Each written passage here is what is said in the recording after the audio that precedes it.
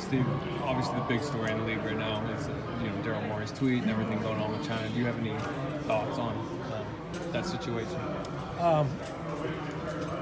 Actually, I don't. I mean, it's a really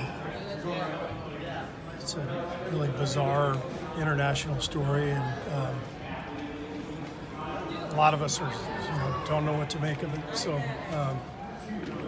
it's something I'm reading about, and just like everybody is, but I'm not going to comment further than that.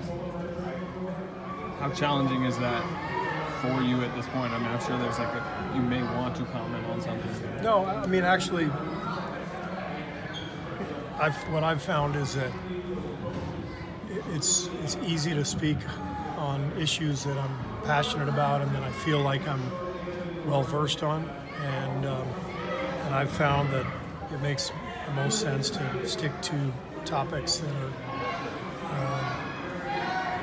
that fall in that category. So I try to keep my comments to those things, but so it's not difficult. It's more I'm just trying to learn.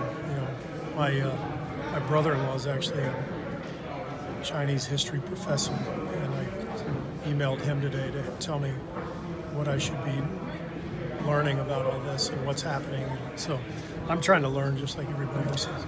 Steve, to that point, has the league said anything to coaches and players about not saying anything? No, nobody has said anything to us from the league or from the organization about whether we can comment or not comment. So. Is it something you would bring up with the guys?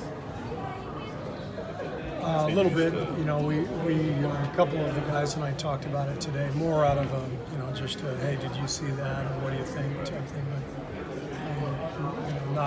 not a team-wide discussion. Did you see Morey's tweet? No.